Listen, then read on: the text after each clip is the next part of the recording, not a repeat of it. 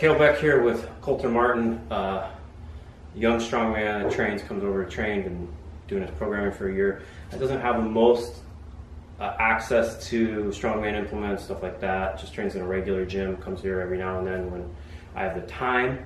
Just signed up for his first contest, so I thought it would be a fun little thing. Like all these questions that he keeps asking me about signing up for a contest and kind of what went through your head.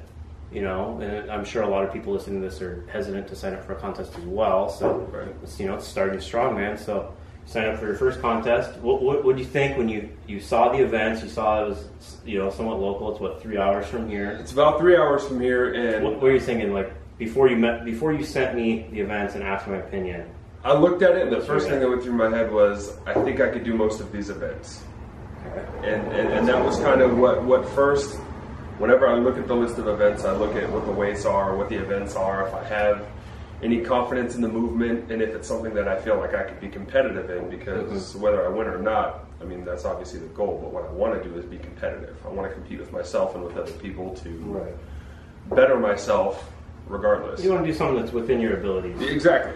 Yeah, because you said we looked at some of them coming up, and there's different levels of contests. Even if they're novice, some novice contests might be twice as heavy, almost as others. Right. I'd say this is very much a beginner's level contest, and that's something it's important to do. Just to people say like how strong you need to be to do your first contest, and I always say like they vary so much from contest to contest what the weights are. That you just have to pay attention to upcoming contests in your area, past contests, and kind of gauge where you're at.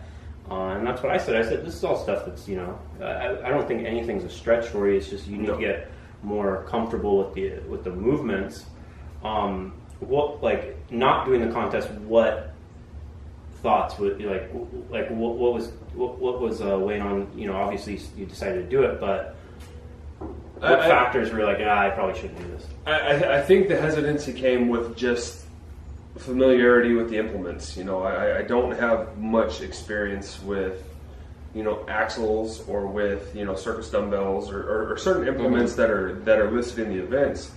And that's kind of where the hesitation came from. Is there's obviously a learning curve there. It's not just a matter of strength. There's also a technique. There's a strategy. And being my first competition, that's a lot of stuff to consider when you're coming into something brand new and you don't really have any. I don't have any competitive experience outside of a team sport. So to go into a solo competition and have to kind of think for myself and strategize and kind of look at how only my performance is going to be and nobody else's is just kind of where I was starting to hesitate. Like, well, because it's stuff you've never done before. Yeah, exactly. Yeah. It's just a familiarity thing. Yeah, but I think the best way to get familiar with things is to be forced to.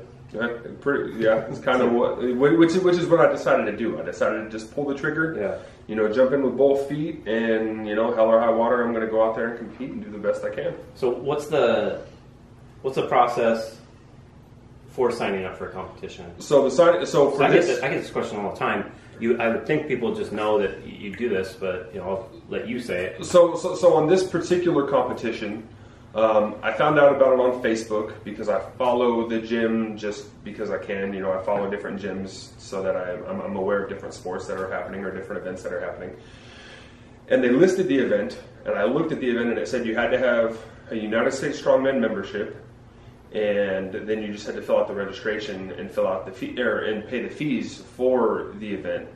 So what I ended up doing is I went onto the United States Strongman website, registered, paid my membership fees, and then I found the event that I was looking for because they have a section for upcoming events. Yeah. And then from there, I went in and filled out the registration for that event. So it was pretty simple. It was just, there's no clear-cut navigation as far as go here and do this, and then go here and do this. You kind of have to say, okay, well, I need this and I need this. How do I get this? And how do I get this? Yeah, I think that's something that Strongman kind of suffers with a lot, where you're like, well, how do I do this? And I was like, what are you talking about? Because I've done it for 10 years. You go, you register, you get your form.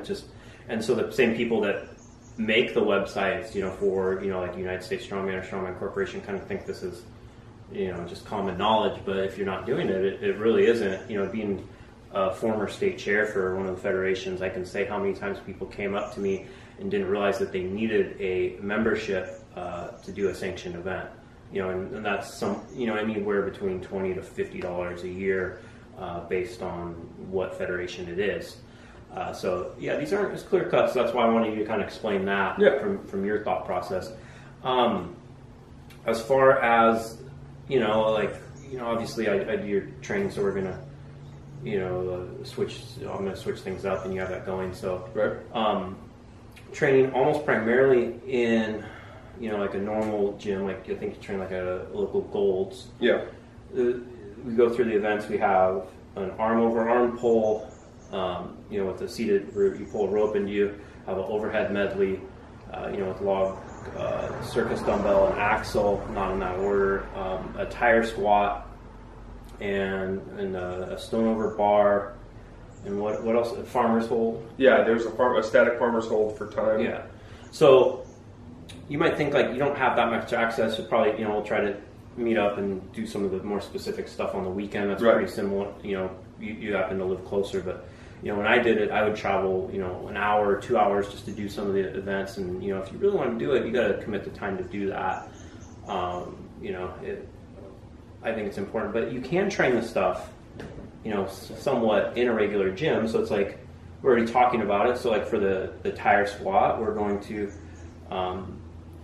go slowly, and we're going to adjust your squat form to do something where you have to pause at the bottom and hit boxes. So you're going to go down. You got to go down slowly. You're going to bring the bar to the pins, almost unload it, but not really. Just you want it to set, and then go back up. And as you get closer, you get better at kind of navigating that. Right. So even if you're not doing an exact tire, you're still going to be used to it.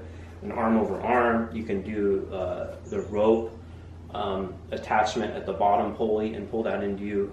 For the overhead stuff, you're just going to get stronger push pressing and doing everything else. Your normal pressing, then do the actual implement access on the weekend. Stones, just continue to get your back stronger. Farmer's walk will do a little bit of grip work, and stuff like that. But what's your concerns? Like what are the stuff you plan on asking me once I turn this camera off? What are you going to ask me? Really, it's just ideas come to me questions kind of pop into my head randomly. Questions that I'm going to have are going to be as I'm thinking about the events and as I'm kind of going through the steps of doing the movements in my head. I'll be like, well, what about this?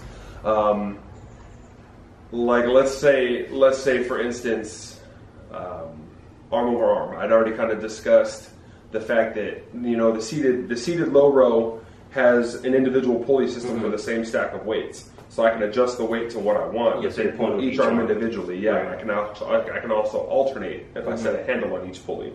So I can pull one and then pull the other, so I get the idea of the movement of pulling arm over arm. Right. As far as some of the events like the clean, I've done an axle clean. That's not. I've seen the movement. I've seen people. They clean it up onto just above their belt, and then they get it up to their shoulder. And so I wouldn't know how to train that movement necessarily in a commercial gym.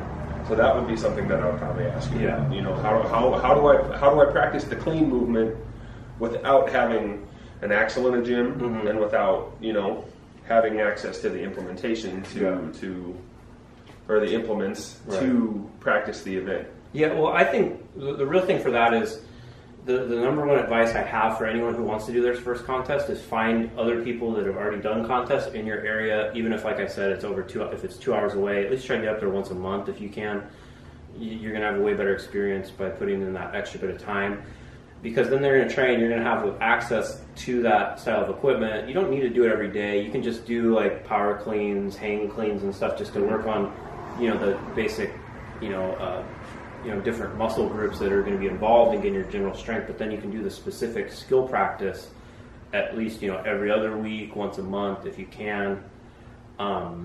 Even going to whatever, and if you're not sure where gyms are, of course there's a list of gyms on StartingStrongman.com. And another good advice is to whoever's putting on the contest, they're going to be somewhat local, reach out to them and ask, or post in the event page on Facebook for that contest, because they're going to know the local circle of people, and those people are going to be able to, you can watch YouTube videos and stuff like this all day, but those people are going to be able to actually show you in person how to do it, and that's really the number one advice. It seems scary to want to go out and, you know, reach out to somebody, especially if you kind of follow them and they deadlift twice as much as you or something, or they're way more advanced. But honestly, like, that's how they started most likely, is they were you know, and this, and then you go. So that's about it. But I think it's exciting. Now we actually have to train though. Right. So we're gonna go train. We're gonna hit some of the events, and we'll probably record some of that, so you can watch that as well. Thanks for watching. You know, and wish Coulter luck in his first contest.